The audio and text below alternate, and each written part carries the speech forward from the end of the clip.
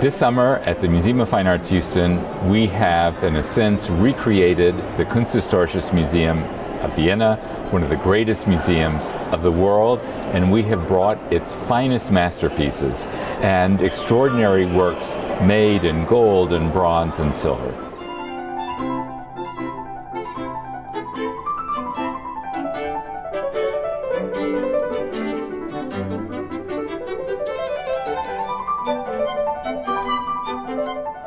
The Habsburgs were one of the most remarkable dynasties of European history.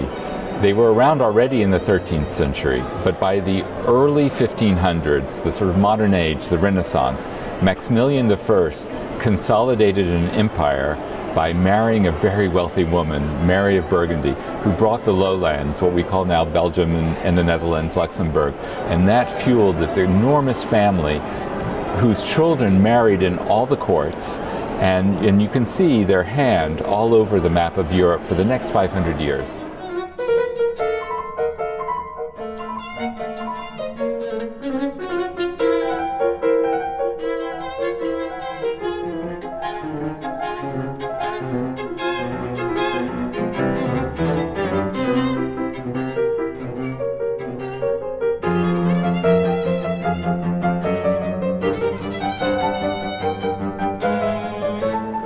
I think what is exceptional about this exhibition is the opportunity to experience all the arts of Europe over 500 years.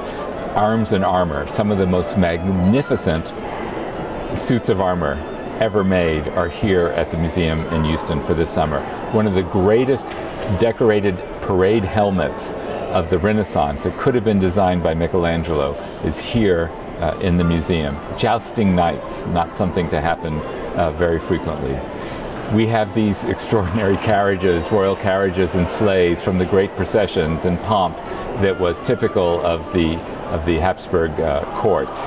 We have a picture gallery, an old master picture gallery with Titian and Tintoretto and Holbein and Giorgione and Correggio.